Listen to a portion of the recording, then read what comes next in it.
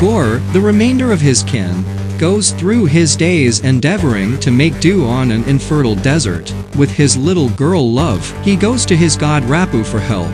Yet Love before long passes on from starvation, similarly as he hears a voice calling out to him somewhere far off. Gorr finds a desert garden where he finds Rapu, who had killed the most recent wielder of an old weapon known as Uldark the Necrosword. Rapu ridicules Gorr for his vulnerability and won't give any help. Feeling double-crossed, Gorr claims the Necrosword and guillotines him, and commitments for the disposal, everything being equal.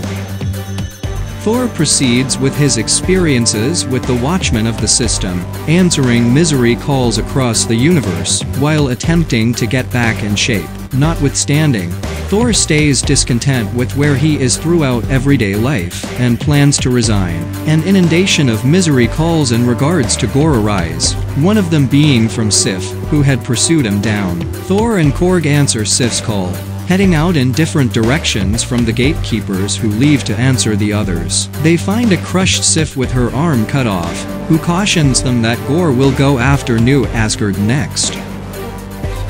In the interim, Dr. Jane Encourage goes through therapy for stage IV malignant growth, endeavors to explore for a fix demonstrate worthless, and she creatures to lose trust. However, Encourage becomes motivated to make a trip to New Asgard, with the expectation that their wizardry can assist with killing the malignant growth. As Thor has unconsciously captivated it to safeguard Encourage while they were together, Mjolnir becomes attracted to her presence, intertwining itself back and instilling her with the powers of the strong Thor.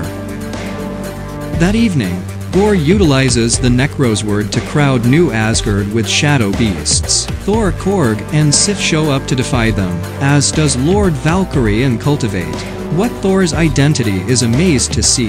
While they had the option to repulse the beasts, Gorr escapes with Asgard's youngsters, including Heimdall's child Axel. Thor speaks with Axel and finds that the kids are in the shadow domain. Realizing that Gorr's solidarity would be at its top there, Thor, Cultivate, Valkyrie, and Korg travel to Power City to caution Zeus of Gorr, and request a military to assist with battling him. Unconvinced that Gorr is a danger to Power City, Zeus rather has Thor caught, driving the others to mediate and battle off Zeus's men. In the fight, Zeus utilizes his thunderclap to obliterate Korg's body. Just his face stays in salvageable shape, albeit this is enough for him to make do. Angered, Thor utilizes the thunderclap to skewer Zeus in the chest, which Valkyrie takes as the gathering breaks to stand up to Gorr in the shadow domain. On the way, Thor learns of Cultivate's disease conclusion, and the two revive their relationship. Upon appearance, they endeavor to find the kids, just to understand that they had succumbed to a snare. Gorr expected to take Stormbreaker to use the Bifrost extension to get to Endlessness, where he can want for the elimination of the divine beings. They fight Gorr and his shadow beasts again, yet are compelled to escape back to New Asgard. Once Valkyrie and Cultivate are debilitated, before Stormbreaker can be moved across the Bifrost, Gorr takes it. Thor is educated that the impacts regarding Mjolnir are exasperating Foster's malignant growth, and he asks her to remain behind to recuperate. Valkyrie is additionally unfit to keep battling, leaving the thunderclap in Thor's control, so he can battle Gorr once more.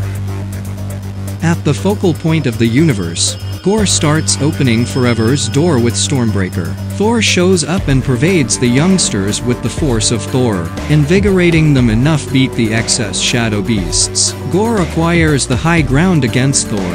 Having detected his trouble, Encourage chooses to use Mjolnir again, notwithstanding her debilitated condition, and join the battle. Thor gives Encourage adequate chance to utilize Mjolnir to break the Necrosword into pieces, damning herself and Gorr. Thor recuperates Stormbreaker, and has the youngsters use it to get back, yet they couldn't prevent Gorr from entering Endlessness.